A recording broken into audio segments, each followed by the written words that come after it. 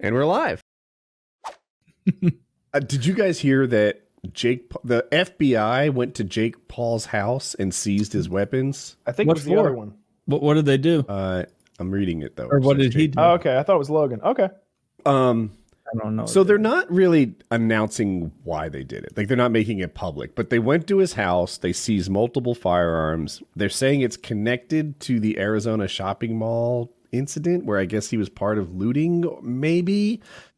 In any case, the feds went into his house and took his guns. And I saw this and thought, well, this is a transparent attempt to be a PKA host, I think. Right? He's trying to be... Let's get what is it? Jake Paul, Logan Paul, whichever one it was. Let's grab him, get him on the show. We can it'll really increase our what's his fan base? Mostly like 13, 14-year-old girls. Yeah, only about 30 million of them. Right. Well, we can. Hey, if we grab a little bit of that helps. Oh, it'd be. Imagine your sex life then. Yeah. No, I don't want to. You think it's similar to it is now? you get one of those little gals that go up against the boards. You got to give her a knee to put her down. She's not even tall enough to give the shoulder. Yeah, piece of shit. That was too much. She's easy enough a little to pedophilia. lift. I mixed pedophilia with your favorite thing, hockey. I thought I'd mix my favorite with your favorite, and we could mesh right there. But no, apparently not. Apparently not as close. We're like ships in the night passing. We'll get there. We'll get there. We'll get there. But yeah, I don't know. I just felt like he kind of fit in with the gang here. That was my take on it.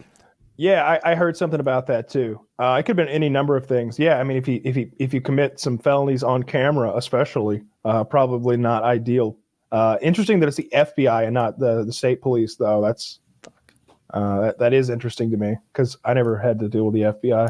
Yeah, it was a different federal agency. It was definitely the FBI, and they said seizing multiple firearms in a raid that was connected to a riot at an Arizona shopping mall.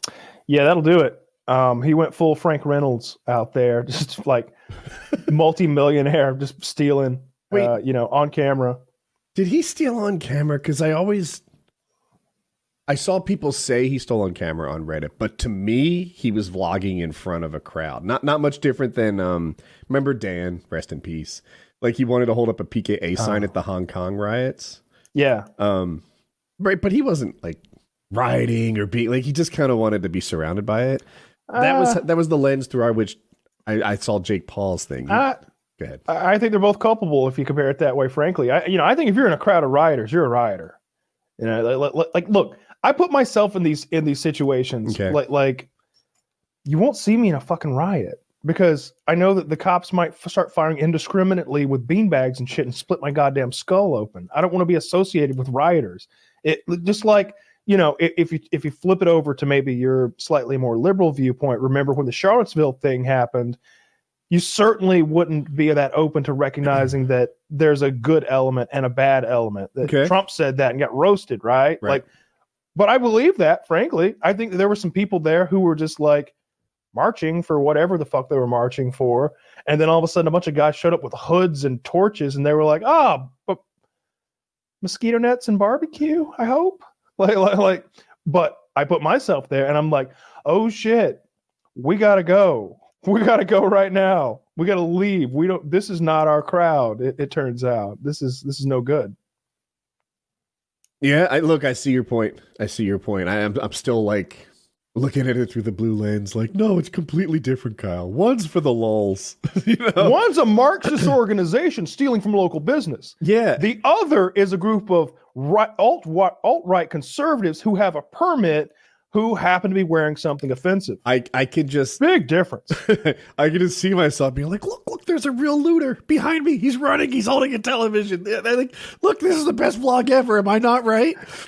You're trying to interview a looter. Right? Like he's just stabbing you. And I think I just projected that upon what Jake Paul was doing there. Like, I could be wrong. But that's... Yeah. I just... look, you'd have a hard time convincing me that this multi-millionaire was there for a free ottoman out of Target or something. Like that, it's crazy. Yeah, but I think it's the Frank Reynolds situation. He was there, so might as well take something, right? The warthog. The warthog. You know, See that? Why is it when white people are looting, they call it surviving, and when black people are looting, they call it looting? And then G's like, well, because the black people are stealing speakers and the white people are stealing food. And then Frank's like, nah, it's just fucking racist nonsense. Like, that's a real good Frank scene. Yeah, they won't show that footage from Katrina ever again. Yeah, probably not. It's very on PC. Yeah. It's interesting when facts aren't politically correct enough to be viewed or spoken of. Facts. Kyle, are you starting to notice patterns? That's a little bigoted. I mean, we talked about how I have no pride in my race or anything like that last week, and how I will never have any pride at all, and I'm not allowed to, and I'm glad that I'm not allowed to have any pride whatsoever.